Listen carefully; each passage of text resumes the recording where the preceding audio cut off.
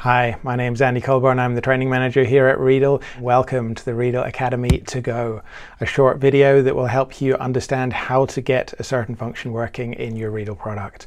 If you want to go a bit deeper and find out more about the technology that makes our systems work, then please do head over to the Riedel website and click on the Academy section. There we have all kinds of sessions from webinars to presentations, workshops, interactive online trainings. We also do in-person trainings. So thank you for watching this video, and we really hope to see you soon. Hello and welcome to this Riedel how-to video. My name is Andy Colborne, and in this clip we're going to be showing you how you would program a listen to port function. Now sometimes when you're using an intercom, you're not in the same room as the person that you're communicating with, and so you don't always know what's happening on their end of the connection. Sometimes you want to check what's happening in their surroundings.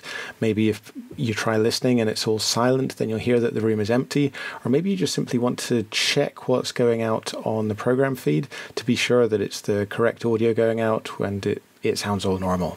So if you want to be able to listen to an audio source in your intercom, then you're going to need the listen to port function.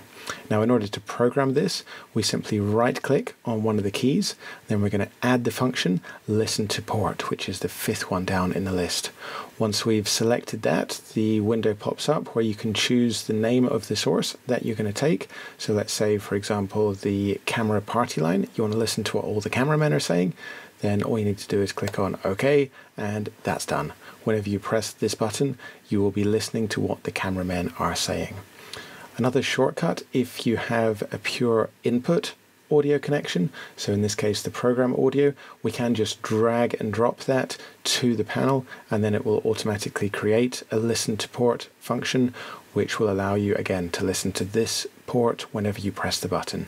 One thing you do want to pay attention to is that the key itself is latching in most cases. If you want to know about the different kinds of key modes that we can have, that will be available in another video. But as long as you have it latching, then in 90% of cases you're going to be okay. Thank you very much for watching this video. We hope it has shown you exactly what you needed to know in terms of how to program a listen to port. If you have any comments, please do write them in below, and otherwise don't forget to subscribe to make sure you don't miss the next video that we release showing you how to do stuff with Riedel's Artist system.